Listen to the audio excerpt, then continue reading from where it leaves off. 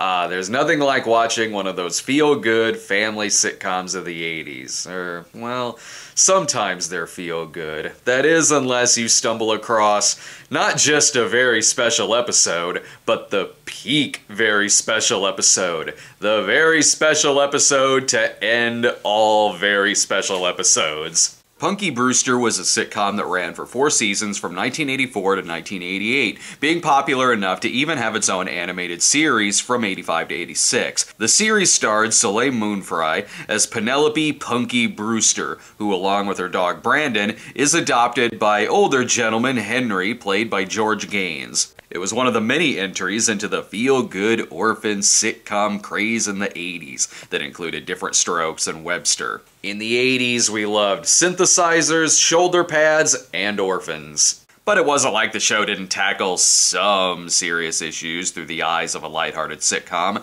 Season 2 alone had episodes on cheating and bullying, but it was the Season 2 finale episode that topped all of that by having an entire episode revolve around the Space Shuttle Challenger disaster. The episode aired on March 9th, 1986, nearly a month and a half after the Challenger explosion on January 28th, which killed all 7 crew members on board. While it's easy to be over 30 years removed from this episode's premiere and scoff at the idea that this episode would happen, putting yourself in the mind of the writers and the producers at the time, it's then easy to connect the dots to see how this episode came into play. One of the crew members on board the Challenger was history teacher Krista McAuliffe, and the shuttle launch was shown in many schools where students all watched the disaster happen live. Knowing this, the episode was put into production as a means to have its younger viewers identify with Punky, who herself was having to deal with her emotions of watching the event in school. But the tone of the episode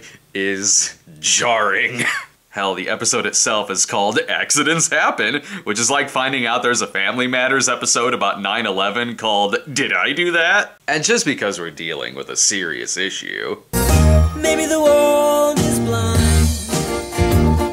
doesn't mean we still can't have the happy titles. Yeah, sure, we're all sad, but let's skip down the street and go to a Cubs game while listening to some Gary Portnoy. her spirits lifted me right off the ground. Ixnay on the iftlay off the ound gray. You better believe this starts with a laugh track and the dog listening to headphones, and this scene is taking place after the explosion. Dear Diary, a few weeks ago, something happened that made me real sad. I mean, not sad enough to skip out on some grammar gags, but still sad. So, what made her sad? Did she lose her Swatch watch or something?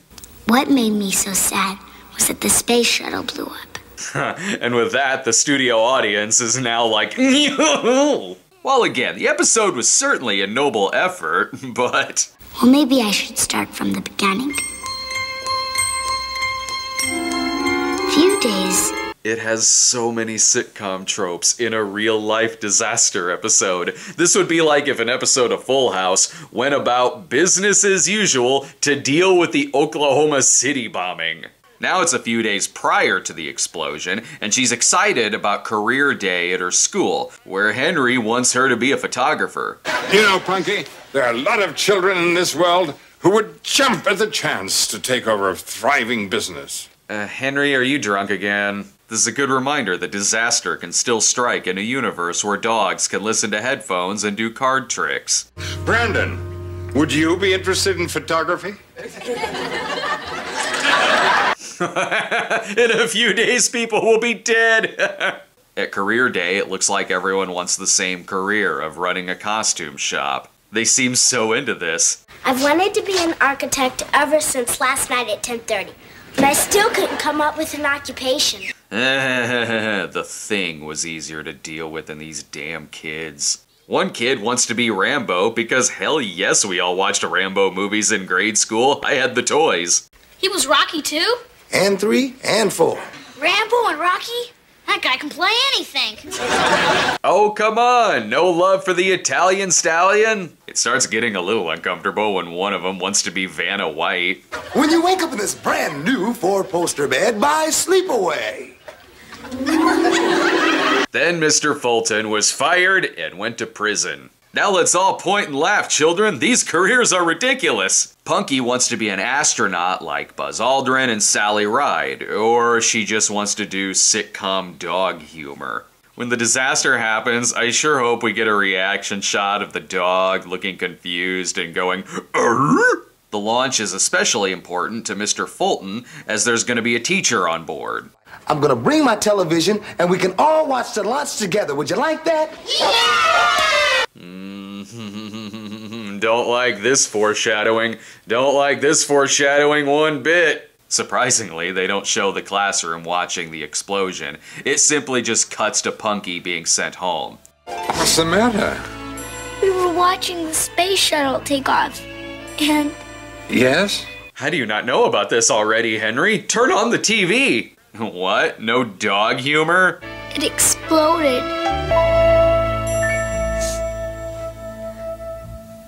Punky Brewster will be right back after these messages. What can you say about a universe where a disaster could happen that would potentially cause a live studio audience to go, whoa-oh? We'll return after these announcements. You gotta love whenever sitcoms come back from a commercial break and they have to briefly sum up what just happened, even if, in this case, everyone already knows. The shuttle exploded? Are you sure? No, she's just kidding. It's a new game she likes to play. Plus, I think Brandon may have been turned into a statue. So after we've gotten a lot of jokes out of the way, this scene actually works. Henry gets Punky to talk about what she saw, and she tearfully explains it, and the scene plays out with absolutely no laugh track. I don't know, honey. It's hard to understand.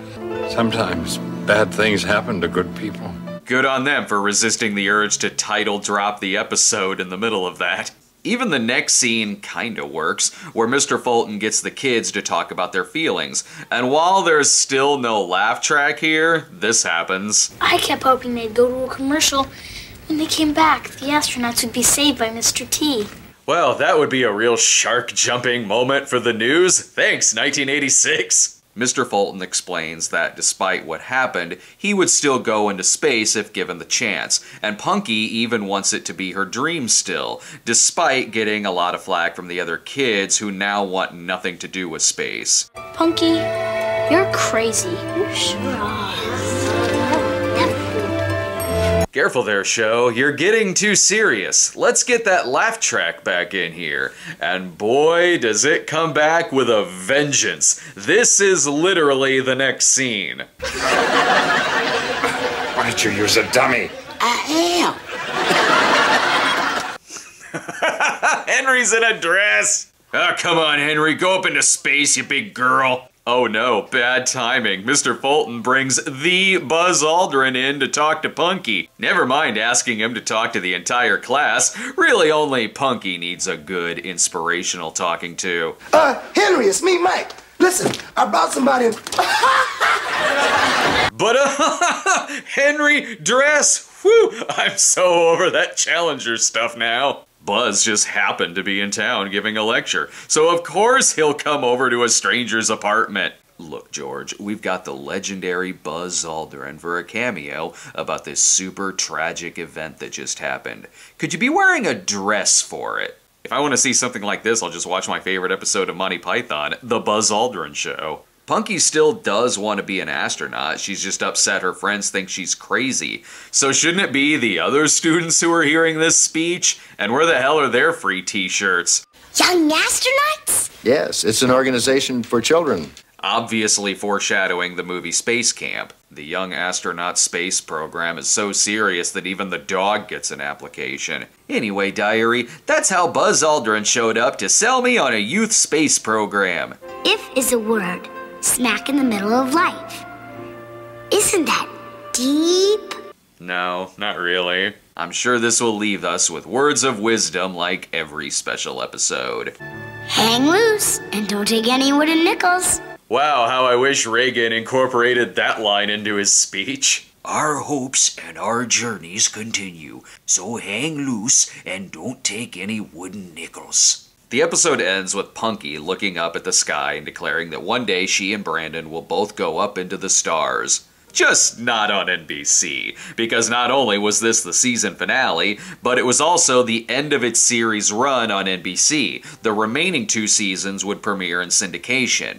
I guess the network executives said to themselves, I don't think we can top this episode, so why bother trying? The episode's heart's in the right place, especially in how it tries to get a dialogue going between the kids and their teacher about what they witnessed on television, and it certainly wants kids to still be interested in the space program. And it's not like other sitcoms haven't touched on tragedies before. Friends had nods to 9/11 with Joey's FDNY shirt, and Sex and the City ended an episode with a shot of the towers in a snow globe. But whereas those tributes were a lot more subtle, this one is the focal point of the episode, and trying to mix that with its family sitcom cheeseball humor and cliches is awkward, to say the least. It would be like if Curly Sue ended with our star giving a speech about the Persian Gulf War. The episode was written by series creator David Ducklin, who was a writer and producer on The Jeffersons and Laverne and Shirley, and the creator of Silver Spoons.